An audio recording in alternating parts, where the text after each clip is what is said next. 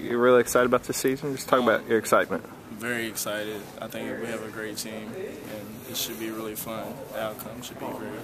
A couple of years ago, you got to be around for 24 straight wins, and so you kind of tasted that success. And even last year, you know, how much does that kind of encourage you to work hard this year?